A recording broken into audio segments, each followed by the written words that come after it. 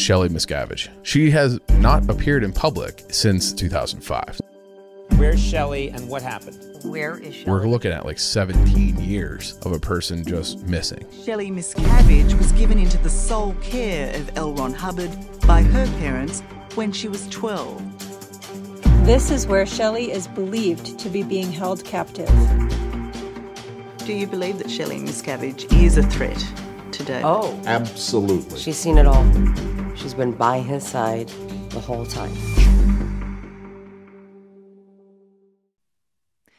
Welcome back to the channel. This is my next episode of Where is Shelly Miscavige? I'm your host, Claire Headley. Thank you for being here. Thank you for sharing. And my guest for today, for part 2, is none other than Janis Gillum Grady. Hello, Hi, Janis. We're in for a fun interview here. Yes, indeed. And so you and I had talked after our part 1 interview, and I thought it would be good to not only mutually share some pictures that we've collected, but also I would love if you could, during the course of going through these pictures, talk about what it was like for these children, you being one of them, growing up on the ship, and like what it looked like if they were going to try and go home at all of that kind of feeling of, and specifically, again, we'll cover the question, like I was curious as we talked about, did Shelly or Clarice ever go home? But we'll get to that. Right. Okay. Awesome. And of course, I will link to your channel. Congratulations on your great success. And thank you for joining me here. And so we'll switch format here and we'll pop in some pictures. Give me a moment here. I just saw them all the way at the end instead of the beginning. So let's see here. All right. So picture number 1. So this is Shelly on the right and her younger sister, Camille. And I included this because by my and your mutual study of the family timeline, so to speak, this is actually before or right before the family got into Scientology. Right. Roughly. Right. I think Shelly is probably around 3 here, maybe 4. But yeah, she was 4 when Flo and Barney got into Scientology. And then next we have Flo with all 3 girls. Right, with Clarice, Shelly, Michelle, and Camille. Yeah. And again, yeah, go ahead. I think Clarice was maybe, 4 years older than Shelly? 3-4 years? She is 2 years older. So they're all 2 years apart. Oh, okay, because I thought Clarice was my age. Okay. Well, we can double check and compare notes. Yeah. Okay. Yeah. but like, so for example, there's some specific earlier family instances that I talked to outside family members about that involved a situation when the girls were 6, 8, and 10. Okay. Yeah. So that's at least by my understanding, but hey, maybe one of these days Shelly or Clarice can come on and clarify. Exactly. Come out of hiding and tell us. Yes, exactly. I would love to stand corrected at their hands.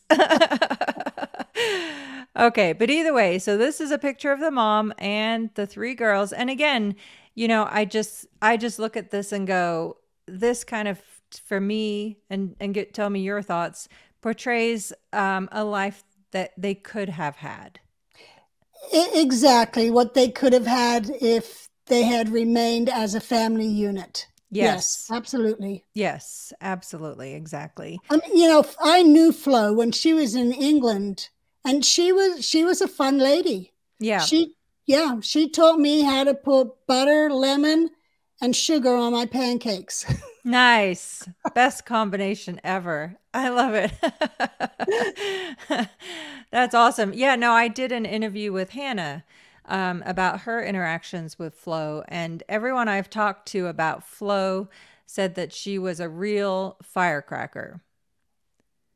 So this is a family picture again with a number of different cousins and the girls. Yep. And then, of course, I'll let you can drive on this one better than I can. This was us in England. This would have been 1967 when Flo came to America and brought us to America. Flo brought Clarice with her to St. Hill in England, and they actually rented a room from us. So Yes. Clarice and I hung out together. We were the same age. And at the bottom of that pile is my sister and my brother. I'm in the middle, and Clarice is on top. Yes. And so they were there for, I think you said like 6 to 8 months. Yeah, something like that. I don't remember exactly how long, but yeah, Flo went to St. Hill every day and studied on course. Clarice stayed home in the house by herself because Peter, Terry, and I went to school. Yes. And Flo did not put Clarice in school while she was in England. And then which is still crazy to me. And also, again, to state the obvious, Flo is there with Clarice, and her 2 younger daughters remained in the U.S. Right. They were left at home in Texas with the dad, Bonnie. Yes. Yeah. Yep. Okay. And then moving on here. So now here is Shelly now on the ship. Yes. She must have been about 13 in that picture when she came on board. And I think that's Dee Dee next to her. But yeah, she was just a little squirt. Right.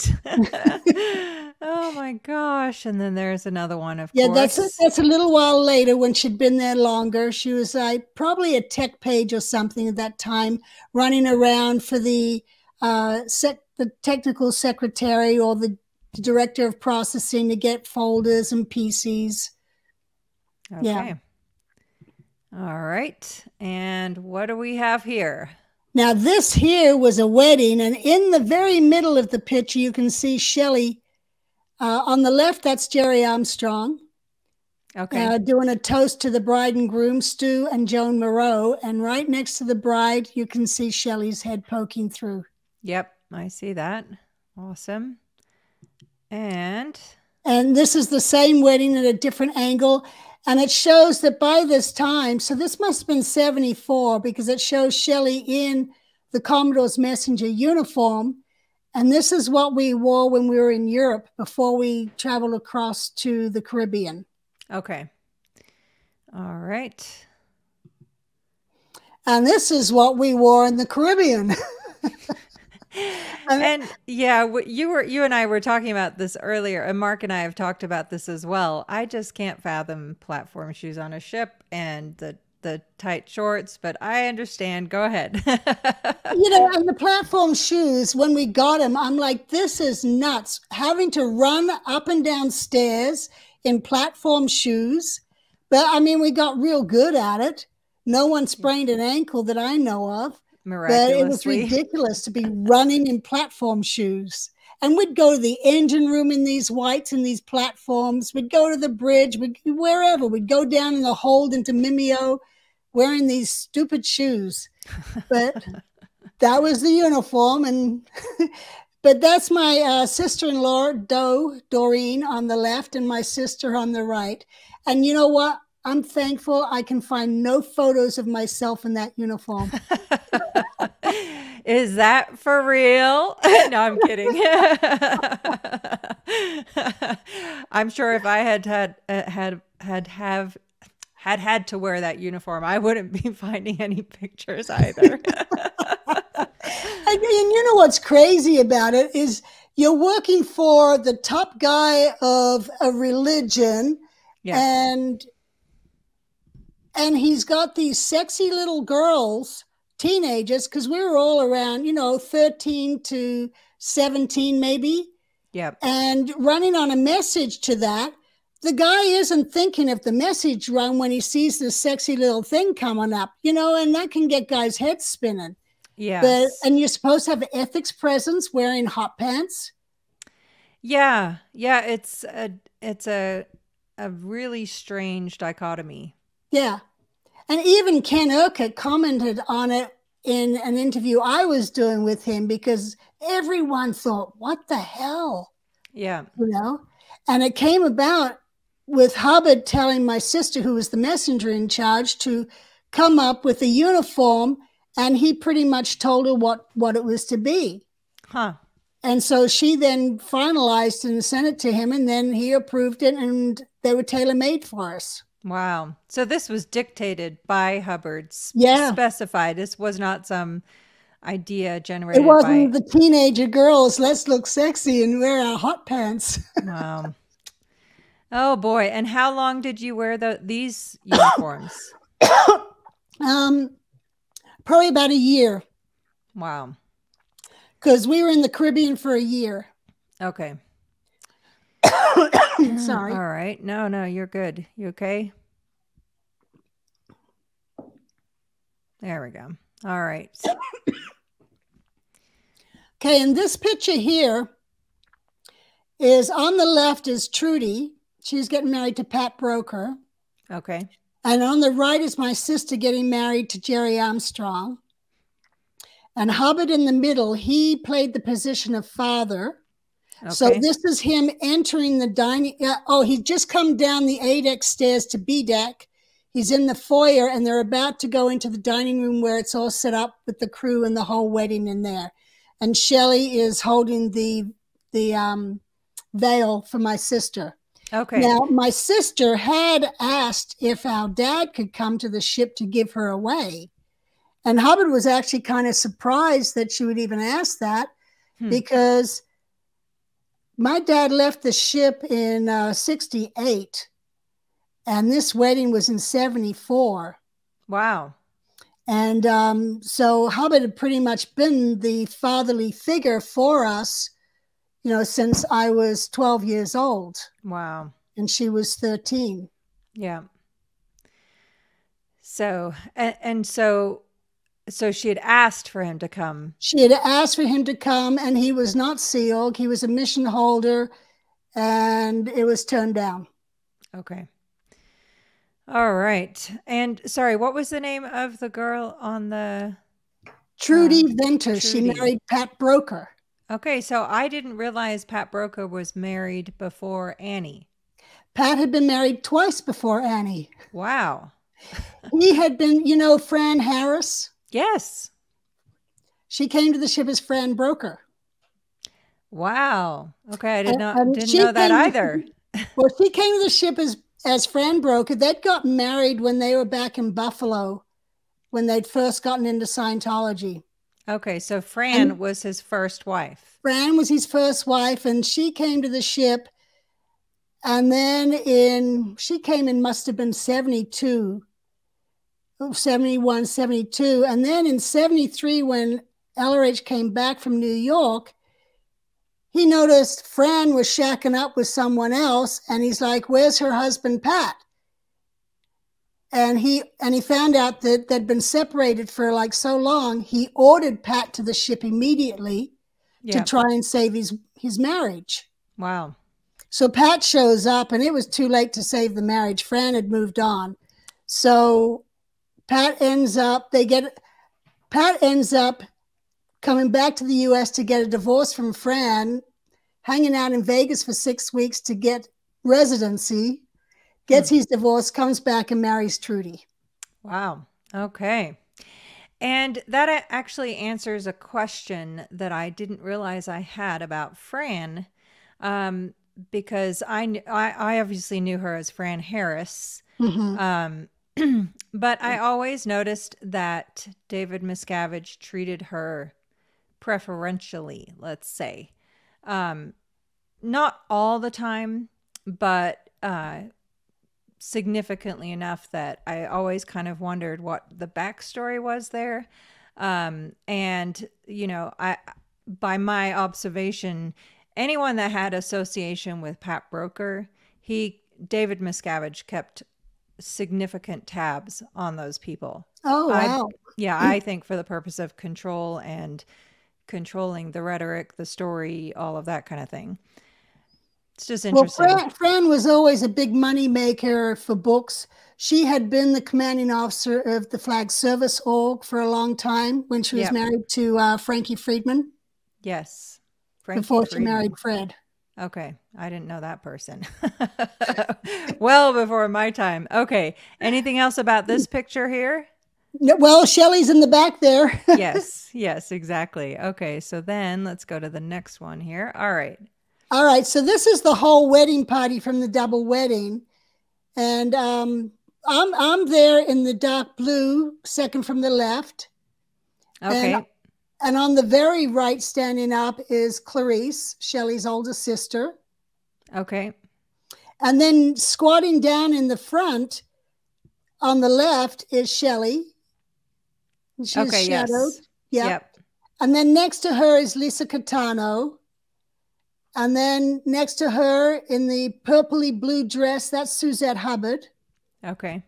And then next to her in the cream is Gail Irwin, Gail Riesdorf at the time. Okay. And is Lisa Catano related to Kevin and Julie?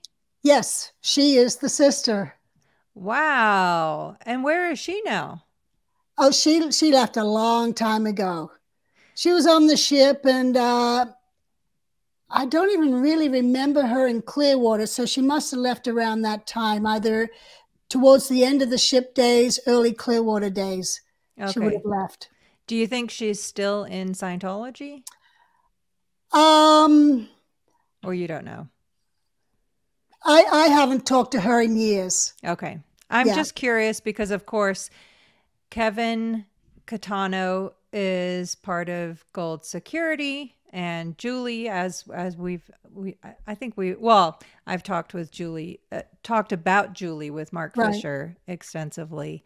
And of course, Kevin was married for a while to Kirsten Catano of Office of Special Affairs fame. So I was just kind of curious Right. because you start to put together connections and go like, interesting. Yeah, well, when I first left, I called the Catano's dad in San Diego trying to find Mark Yes. Fisher.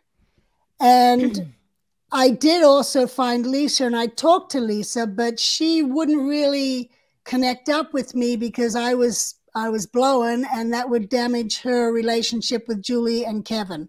I see. Okay. And I don't even know if she was in touch with them. It's kind of sometimes people are like that. They won't communicate to other friends because it might damage them ever seeing that other relative again, though they don't see him.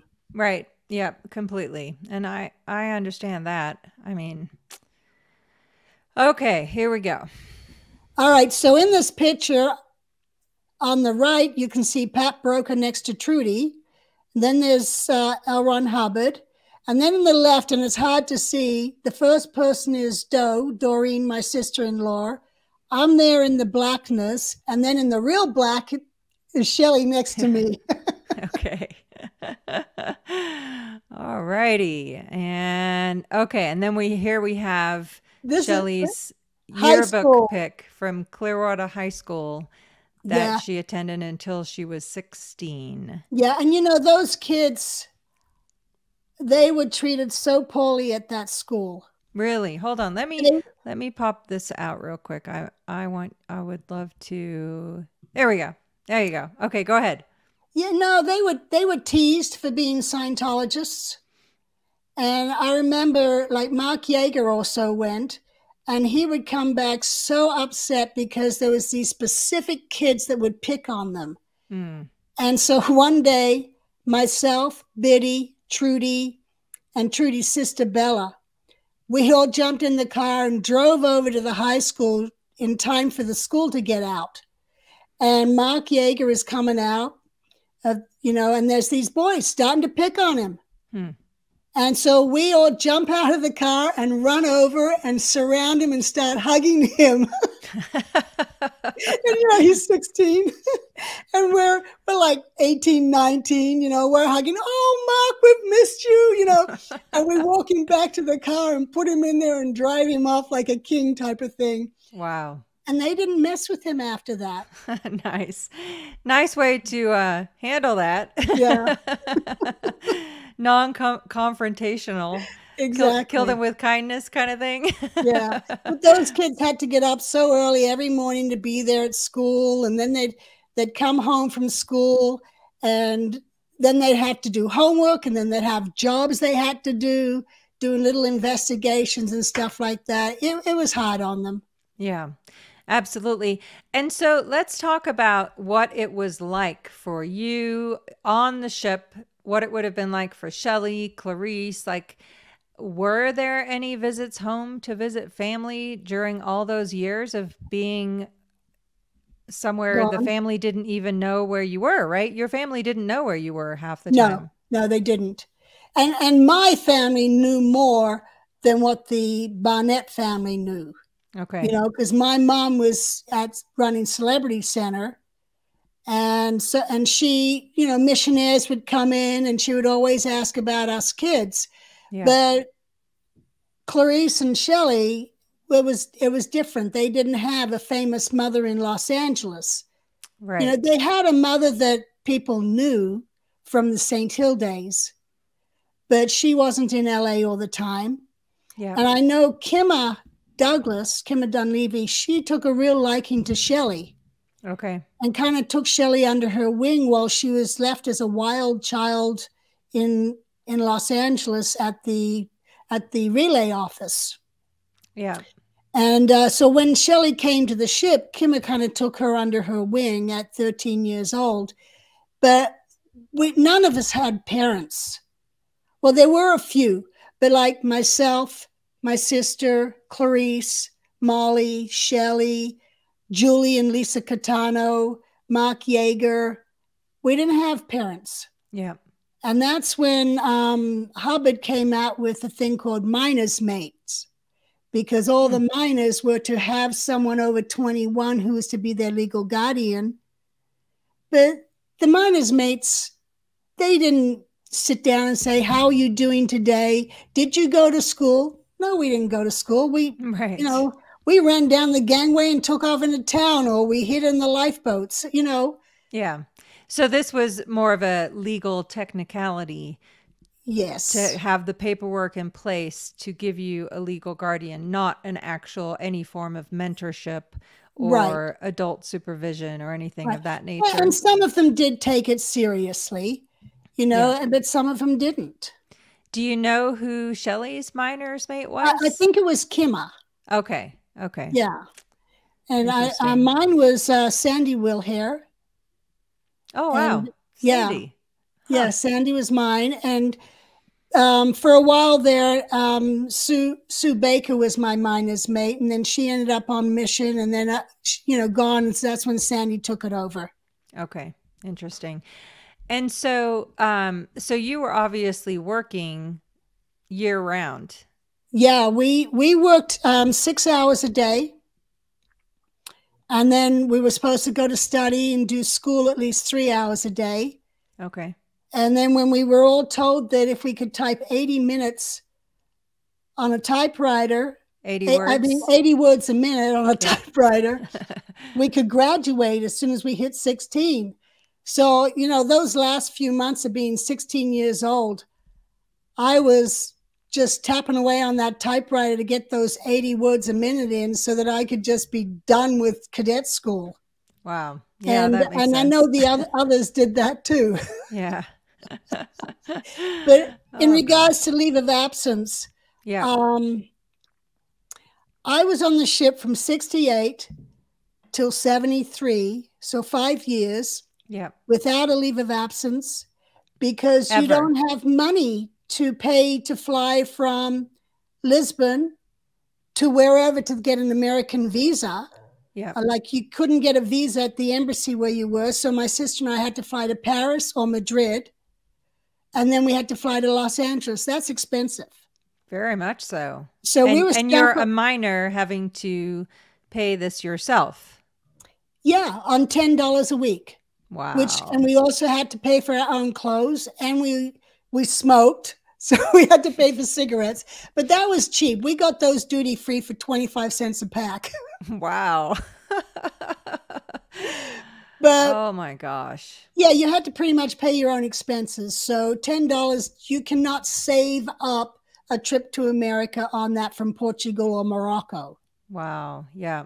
And, So did any of the messengers get to visit their families at all during that time? Finally, my mom came, and that's when she said, I'm getting your dad to pay for you kids to come visit us. Okay. So my dad paid. Well, he was a mission holder. He was making some money. I see. But the Barnetts was a different story. Yeah.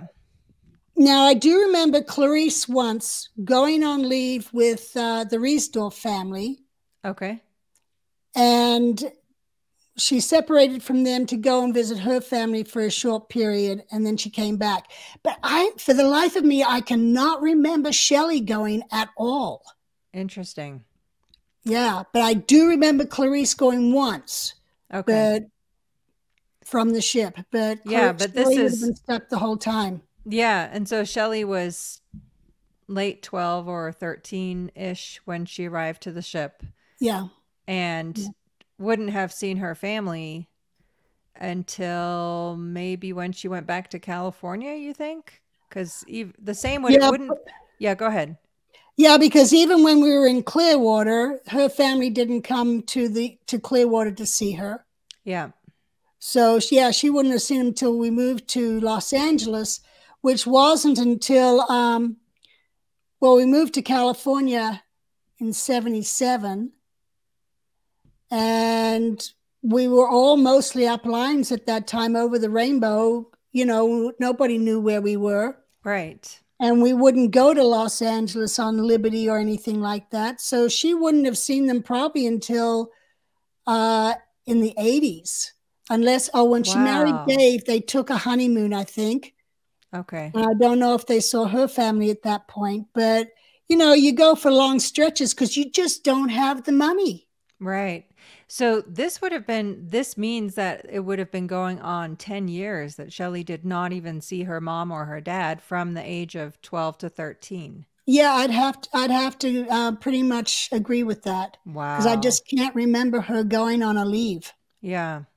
And again, just, you know, those photos that we looked at of her early childhood, you know, it's just crazy when you go like all the like turning 16, you know, graduating high school. None of those milestones were celebrated for Shelly with her family, right? No, graduating high school was like, good, it's finally done, you know, here, get on watch. Yeah, and actually Mark Fisher said that Mark Yeager and Shelly did not even graduate high school. They just, once they turned 16, they were out of there. They didn't go anymore. I'm pretty sure that's right. Yeah. They were all just waiting until they turned 16 to make the legal requirement. Because I remember when we were at King Arthur's Court in Dunedin, Lois was not yet 16, but she was South African. I see. And she had not gone to school since she was 13 or something like that too. And that was in South Africa. So she was very nervous at the thought of going to an American school. I'll bet. So since she was close in age, she asked, can I please not go? Huh. Interesting. And Hubbard approved it that she didn't have to go, but the others all had to go. They were Americans. Yeah, absolutely. And of course, at the time, there was much more attention to legalities with the recent arrival back to Florida and then the eventual move to Clearwater. Is that accurate to say? We need to have all our legal rudiments in. Yeah. Yes. Legal ducks in a row. Exactly.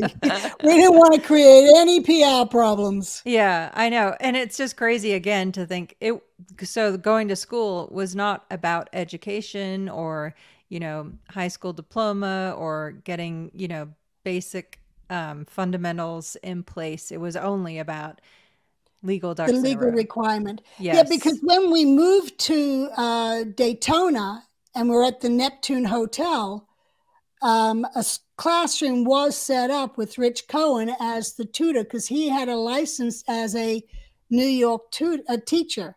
Oh, okay. As a high school teacher.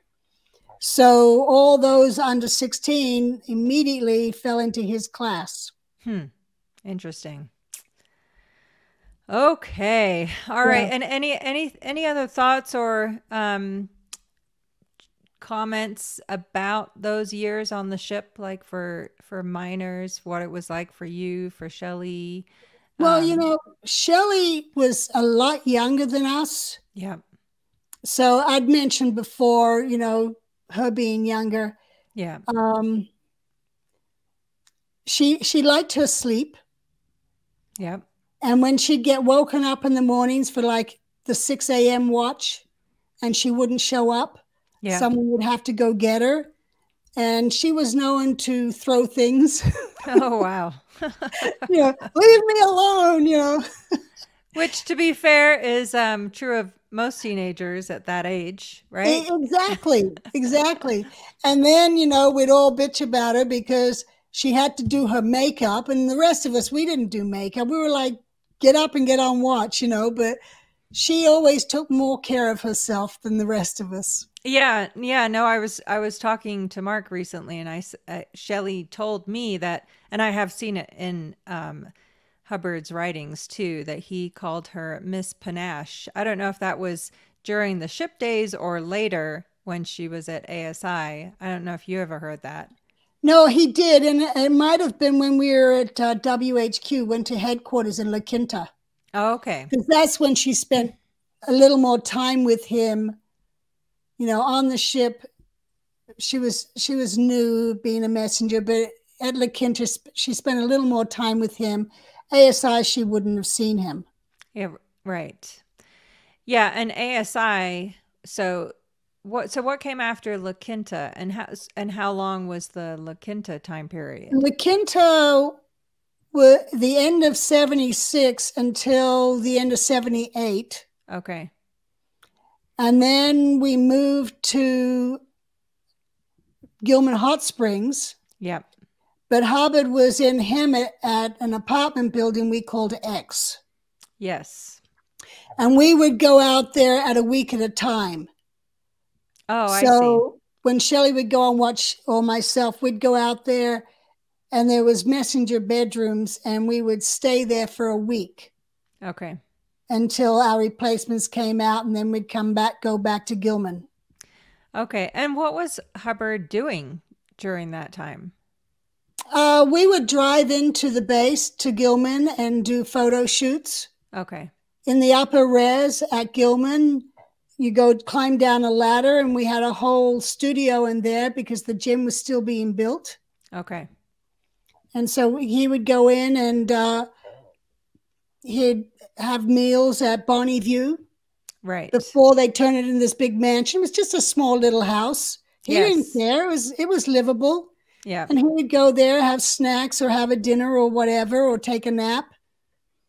And then JB, John Brousseau, used to drive him and the messengers back to X, drive us back and forth. Okay. And Hubbard was staying at X as opposed to Bonnie View for what reason? Security. Okay. In case the Gilman Hot Springs property was raided, or just so nobody knew? Because what had happened at W in La Quinta is two disaffected staff, Adele Hartwell and Ernie Hartwell from Las Vegas. They left, they blew, and they went to reporters and basically said, Hubbard's a crazy man doing these films. He's yelling and screaming, blah, blah, blah. This is his location. And then reporters showed up at La Quinta. So Hubbard took off rapidly. I see. And stayed at a hotel briefly until we closed on Hemet, on Gilman Hot Springs. Yeah. And got that out of the bankruptcy court. But he stayed at X and that was supposed to just be until we knew everything was secure. Bonnie View was fixed up as a place for him to live. We didn't have any of the fences. Yeah. And that was later put up as part of security in case someone was trying to get to Hubbard. But with Hubbard gone, you didn't need any of that, and you still don't need any of that. It's all just this insanity that just keeps rolling and rolling and rolling. Yes, no, totally. I know I've talked with Jackson about that, of course. Yeah, it's crazy, but yes. Yeah. Awesome. Alrighty. Well, here I'll add back in the pictures and we can run through the rest of those Okay. if that works for you. Yes. All right, let's see here. Okay. Oh, hold on. There we go. Yeah. So that's Okay. her high school picture. Yep. Awesome. And this was taken in La Quinta. We had several buildings and we had date fields. Oh, okay. And this is one of the date fields. And the Mustang they're leaning against was my car. Ah, nice. And that's Shelly with David Rousseau. Okay. David was another messenger, and he was married to Claire Popham, Claire Rousseau. Okay. Awesome. All right. And Dave and Shelly's wedding picture. Yes, which we were talking, and as best we can ascertain, this was December 30th, 1981. No, 1980. Okay. 80. Okay. Because one of her bridesmaids blew in April of 81. Okay. So we know that it was before April 81. Okay. And you All said it was right. December, so it would have been December 80. Yeah. Okay. Interesting. All right. So they weren't dating, quote unquote, for quite as long as I thought they were. No, because, at the end of 79, I was on leave in Australia at the time. I came back in January 1980. And CMO International, who was Watchdog Committee, had been moved down to Los Angeles. Yep. From Gilman Hot Springs. And Dave was down in Los Angeles. And he and Shelly, it was kind of a competition at that time between Julie Catano and Shelly. Dave was kind of the only eligible bachelor, that young around their age. So Yeah. they were kind of competing against each other. But I remember through that first part of 1980, while we were in LA, every libs, Dave was either driving up to Gilman or Shelly was catching a ride down. But it was usually Dave and Yeager driving up to Gilman because Yeager was dating Michelle and Dave was dating Shelly. Interesting. And I'm not sure if you knew about this, but I saw someone comment that in this time period, Shelly was actually debating between marrying Dave or some other person. Yeah, I think that was Tom Francis. I got a picture of him. He was a cutie. Interesting. And again, history could have been very different, I guess. Yeah, it could have been very different. Yeah. Okay. Yeah. And were you at Dave and Shelly's wedding or no? For the life of me, I cannot remember it. Okay. So I'm like, where was I? I can't even figure out where I was. And Okay. Paul's not here to help me. Right. But yeah, because the month before, November 30th, I got married. Okay. November 29th, I got married, and Dave was actually my photographer. Interesting. He and Mark Yeager and Mark Imber were the photographers for Paul's and my wedding. Okay. But I can't remember why I wasn't at theirs, or maybe I was, and I just don't remember it. Okay. Fair enough. Here we go. Yeah, so this is Norman Starkey is the minister. Oh my gosh. I did not recognize that was Norman. And I didn't Yeah. know that he married them either. Yeah. Wow. Well, he used to do he did a lot of the weddings on the ship. Okay. And he got, he's certified as a minister. Yep. And normally what we do when you get married is you go to Riverside County, you do the blood test, you register, you get a marriage certificate there, a blank one, because I got a blank one. And when I got married, I just had it filled in and then had Heber sign it because Heber was my minister. Huh. And that's what they probably would have done. Okay. And then from the left, that's John Nelson, the tall one. Yep.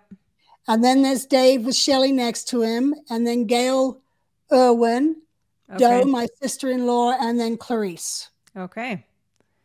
And All Clarice, right. people will know her as CB. Yes, exactly. That's how I knew her. Yeah, for the longest time when I arrived at the base in September 1991, I didn't even realize Clarice was Shelly's sister. Yeah, anyway. Yeah. All right, here we go. Here's a different picture. Yep. So there's Shelly in the middle in the front, Yep, Doreen laughing on the left, yep. Gail behind her, and then Clarice on the right. Interesting. And so of these, the only two remaining in the Sea organization, of course, is Shelly and Clarice. Is that correct? Yeah. Yeah. And the reason Doreen, the one on the left, she's the one that blew in April 81. That's why I know this wedding was before then. Okay. I Because see. Doreen was the commanding officer of the CMO SU, which was special unit at the base. Right, which is then what Shelly. Gold. Yes, and so Shelly took over from her? Shelly was her deputy, and then when Doreen blew, Shelly got it by default. Ah, okay. I see. All righty then. Okay, and what have we here? Here is Marion and Bill Dendu's wedding. Marion Powell. Yep. Or Marion Dendu. Yes. Yeah, so that's their wedding. And next to Marion on the right is my sister as the maid of honor. Okay. And I didn't really look at who the middle one was, but that's Shelly on the right. Okay. And her arm is down holding Taryn Rinder, Mike Rinder's daughter. Wow, that's crazy. And do you know what year this one was? Oh, it would have been 87, 88. Okay. So this was well after Shelly was married, but David is not in this. No. Yeah. Interesting. But yeah, this is well after, they'd been at ASI and down there. And it's just crazy. Look at Taryn. Oh my goodness. Yeah. Okay. And then we have more recent pictures of Shelly, and There we go. Yeah, and I like that one. That's such a great photo of her. Yeah. Yeah, this is very much how I remember her during the years I worked with her at Religious Technology Center. So here, let me do this here. Boom. All right. Oh, boy. Well, thank you so much for going through all of those with me. I'm curious if you have any other thoughts since all the materials have come out from Yashar Ali about the LAPD investigation. Yeah, I don't know all the details on what the police are doing and so forth, but, I've been thinking about it. And I know some people had a problem with me saying, oh, she might be happy, but you got to realize I've been in her situation where I was locked up for 11 days because I wanted to leave. Yes. And it was a letter from Mary Sue that convinced me to stay. And though I wasn't happy about it, I had nowhere else to go. Yes. And so I can see where Shelly would be at, where you've got nowhere else to go. So you end up mentally switching things around to accept your condition. Right. And then you have to, within that frame, you find a happiness somewhere. Right. Because even while I was in the RPF, I didn't want to be there, but I had no other solution. So instead of being miserable about it, I would find joking around and doing fun things and, would help me raise above that position of being miserable. Yeah. No, I see what you're saying. It's kind of the tenacity of human nature. You find a will and a way to survive. Exactly. And there's a lot of relativity involved too, like going through the family history. Shelly has been alienated she certainly has had no close relationship with any family member since before she was arrived on the ship at the age of 12, right? Exactly. And I've been there. Yeah. Where you disconnect from your parents. They might be your parents, but they're not terminals for you. Right. And they're just they're over there. They're not part of your life. Yeah. There's And not that's the same thing that she would be going through. It's not part of her life. Yeah. The family bonds have long been eroded. Is that fair Exactly. to say? Yeah. Yeah. Interesting. All righty. Yep. And I of course understood what you were saying. And again, I'm not, this is not a scripted series. I'm just fascinated on the adventure I've come along learning so much about Shelly. And I so appreciate you and Mark and everyone who's taken time to share this with me because, again, Shelly's a real person and hopefully one day she can tell us herself that she's okay and either that she's happy where she is or that she's not and she would like to leave. Exactly. And if she's not happy, I will go get her. Yeah, I will too.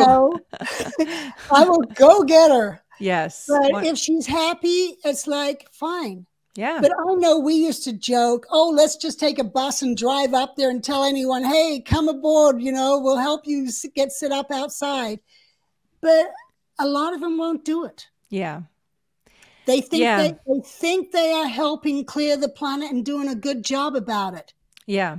And no, you're absolutely right. To me, the very first step in unraveling this disaster is for any one of those people in that situation or in any similar situation to what Shelly is in, to have an open and unfiltered line to somebody in the outside world that they love or respect or trust or to at least work to establish those elements to then start, what do you want to do? And in many cases too, there's been severe erosion and actually direct sabotage of trust to outside people or outside family, like obviously, like in my case, for example, my family believes I'm a bad person and, on and on and on. And unless I can talk to them directly to walk that back, there's no hope in hell that... No, there isn't. Yeah. And my brother in 1973, my brother had Mary Sue's permission to leave the Sea Org and go and train to do the Olympics because that's what he'd always wanted to do was swim in the Olympics. Wow. So he goes on a leave, leaves his wife on the ship, goes on a leave, stays with my dad, is training for the Olympics. My mom's telling him he's off purpose. Wow. Well, he's off her purpose, but he's trying to do his purpose. Right. But because he wasn't American, he couldn't swim on the U.S. team. So then he'd have to go back to Australia, which he had no money to do. He had no family there. So how is he going to swim on the Australian team? So, and then Mom's saying you're off purpose. So he goes back to the ship. Wow. So you don't have anywhere to go. And I know also times when I had wanted to leave, I'm like, where would I go? Yeah. Oh, there's all these people I know out there, but they're SPs. Right. And if I, as a good Scientologist, even said hello to one of those SPs, oh my God, I could be in ethics trouble. Yep. So even when you want to leave, you think you're going to ruin your eternity by asking an SP like you or me for help. Yeah. So let's throw out a dare to anyone listening, and this applies to you. Give us a call, and if you don't like what we have to say, we will never talk about it ever again. And again, the Aftermath Foundation it exists now. And to reiterate, because we've talked about this before, but there is no requirement for, like, in other words, anyone the Aftermath Foundation helps, they can either tell their story or not. There's no mandate that you have to share your story, because as you and I both know, a person has to be ready, willing, and on their terms able to share their story. And that's not true for everybody. And that's okay. Absolutely. Yeah. Absolutely. Yeah. And it doesn't ruin your eternity. No, absolutely it doesn't not. ruin your future. There is a lot of people out here who will help. Though Scientology might think they're SPs because they left, how could that be suppressive, leaving an environment that it was? Yeah. It's not. No, and it's not. We're out here working to help people. Yes, exactly. We're helping people who are where we were to get out and start new lives, because the hope and joy and exhilaration of that is incredible. Exactly. Yeah. Freedom is a good thing. Yes, absolutely. Awesome. Any last thoughts before we wrap up for this episode? I think we've covered it. Awesome. Yeah, I'm looking forward to this getting released and seeing what we can achieve and do greater things. Yes, very definitely. Thank you so much, Janis. As always a pleasure speaking with you. Thank you for everything that you do. And thank you for joining me today. And thank you, Claire. You do a lot. I appreciate it. We all do. I'll talk to you soon. Bye-bye. Bye-bye.